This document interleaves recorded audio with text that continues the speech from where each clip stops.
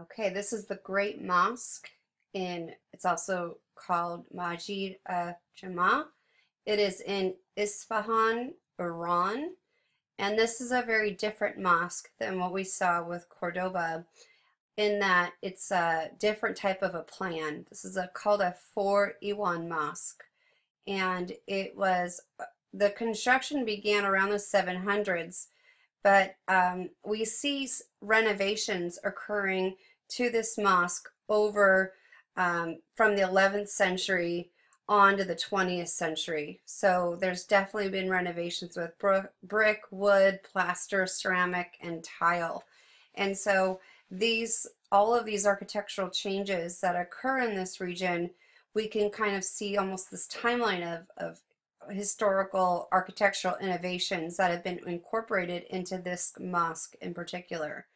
So it's technically constructed over time by 4 dynasties, but the first being the Seljuks. And the Seljuk Turks architecture is characterized by elaborate brickwork and then the incorporation of the 4 Iwan plan. You can see how to spell Iwan at the top. And that's the importance of tiles in decoration and elements.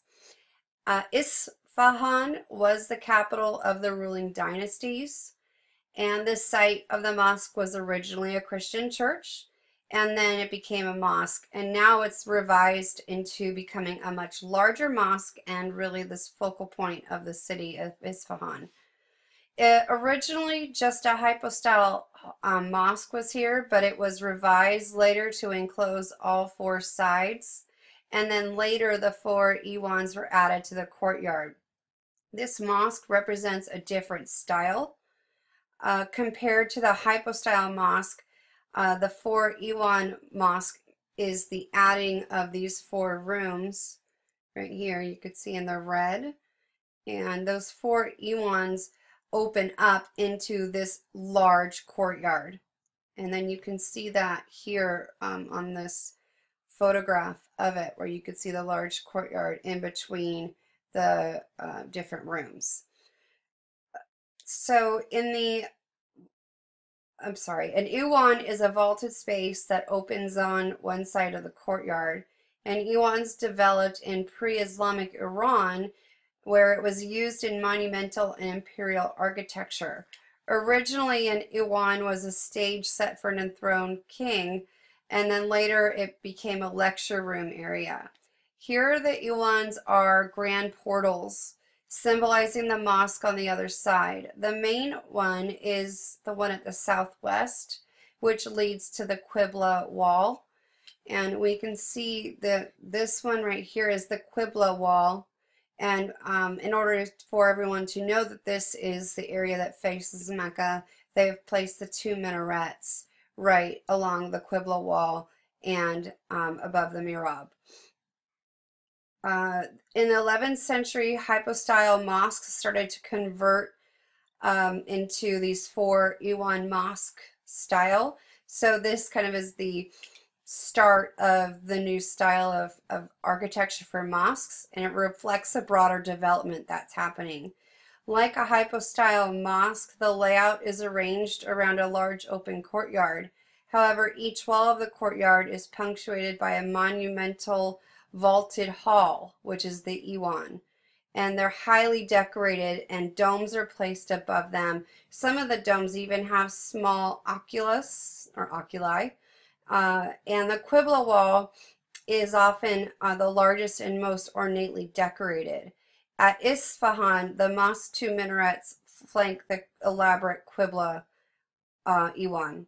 So this style became very widespread in the 12th century, replacing the hypostyle mosques, and the Iwan style is still used today. The distinct aspect of this mosque is its urban integration. It's positioned at the center of the old city of Isfahan, which, as I mentioned before, was the capital. And the mosque also shares walls with other buildings around its perimeter. And this became kind of this, because it's in the center, people began to use this as a place not just for prayer, but it becomes a pedestrian hub that connects different parts of the city. So this facilitates public mobility and commercial activity. So the function of a mosque is for prayer, but this one becomes, the function becomes much more because of the fact that it is in the middle of an urban city, alive with activity, and that makes it really stand out from what other mosques are. So in this picture here, down on here, you can see how it's just in the center of all of these different buildings. Another distinguishing feature are these are those small domes I was mentioning, and on the Iwans, and it gives it what they call like almost like a bubble wrap feature. You know how you press the bubbles on the bubble wrap, and from the sky so you can see it.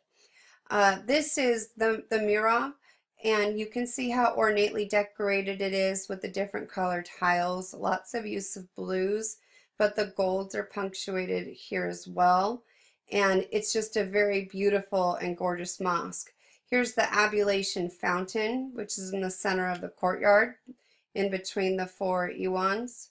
And so this one is a Persian style mosque. It's in Iran, and it has been developing throughout from the time it was originally constructed in the 700s all the way up until the 20th century.